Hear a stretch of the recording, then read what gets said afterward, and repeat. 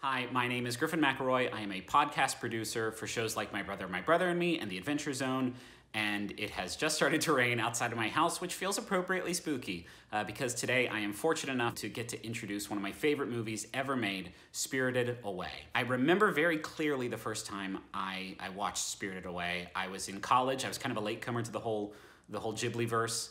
And I was super sick. I had the flu, I had a fever, I was just laid out in bed, and a friend had let me borrow Spirited Away on DVD, and I remember just being so transported by it. And at the time I couldn't tell if that was because of the quality of the film or the severity of the fever, but now after many rewatchings, I can now confirm it's just a good movie, folks.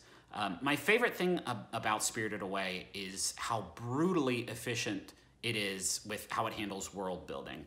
In pretty much every scene in the movie, basically every shot of this movie, it establishes something that is true about this world. It establishes some rule about this world. It is really staggering how they take this premise of where do spirits go when they're off duty, and then they look at the infinite range of follow-up questions that come after that.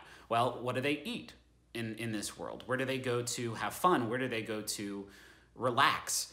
Are there people who have jobs in this world? What's the economy like? Like every bit of minutia, no matter how small, has been explained during this movie. And the payoff for all of that, the really magical thing about this movie, and this happens to me every time that I watch it, I hope it happens for you today when you see it, is that when I finish watching the movie, and the credits finish rolling and I walk away and do something else with the rest of my day, it feels like this world, of the world of Spirited Away, continues to go on, continues to exist, regardless of whether or not I'm still watching it. It is a powerful, genuinely wonderful illusion that this movie can cast over you. I hope it happens for you today as you watch and enjoy Spirited Away.